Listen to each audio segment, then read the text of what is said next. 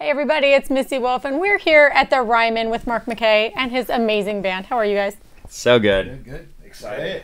Very excited. All right, now you guys are on tour with somebody special. Tell me about it. Ted Nugent and Jeff here, who's like a guitar idol of all of ours. I think he was locked in his basement learning how to play every Ted Nugent riff for most of his life.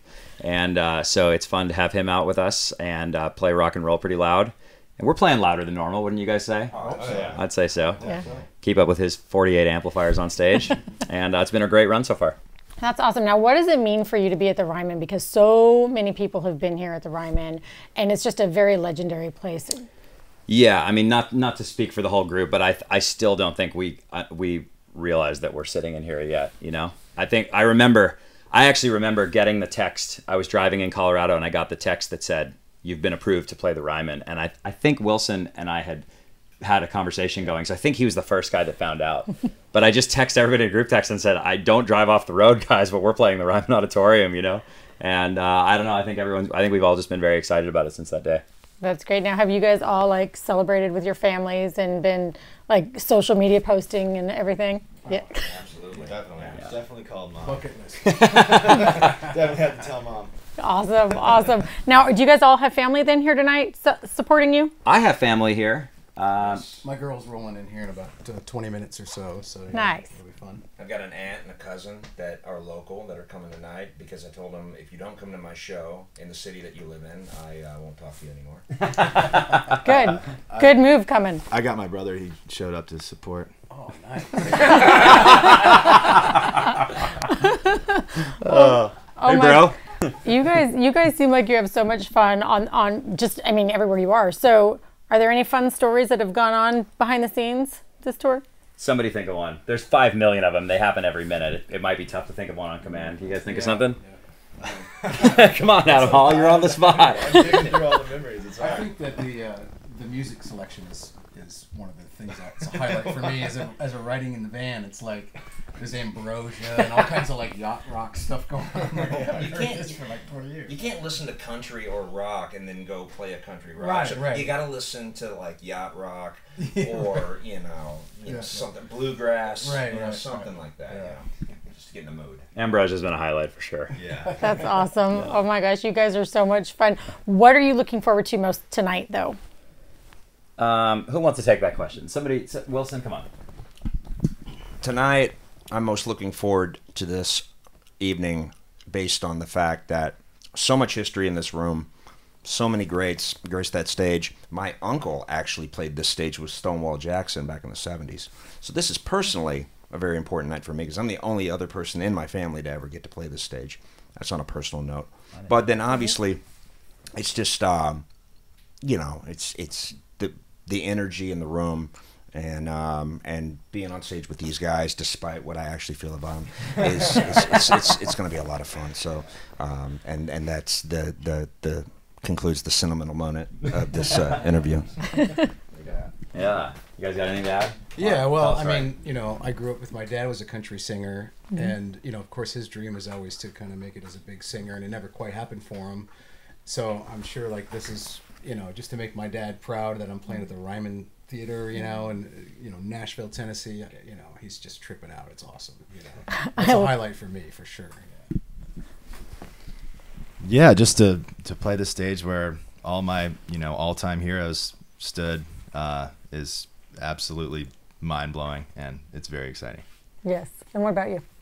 Kind of same what they said. I mean, I just think a lot of the music that I grew up loving, has this has kind of been the epicenter of all of that, and the history with the Opry and just this building. I mean, I think it speaks for itself, and this is definitely like a bucket list thing, I think, for all of us. So I think we're Right. really excited, I love it. Now, we're sitting in the Johnny Cash room for those of you who haven't figured it out by the stuff on the walls.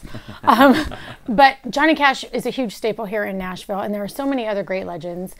Are there any in particular that are, your influences? Do you have any that stand out to you as being one that you just absolutely...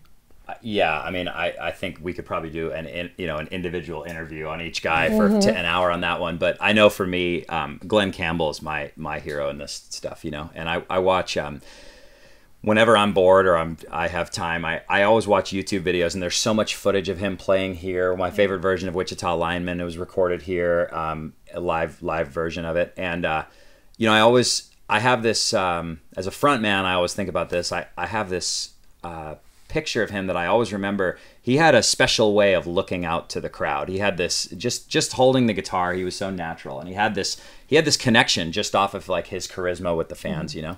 And I just always have that vision of him standing there with a Strat looking out to the Ryman. And I think I'll probably get a little emotional when I pick up my Strat tonight to do the same thing, you know? Anybody else got something there? I think you could. Yeah. Everybody loves Glenn Campbell and Johnny Cash, so it's all good. Yeah.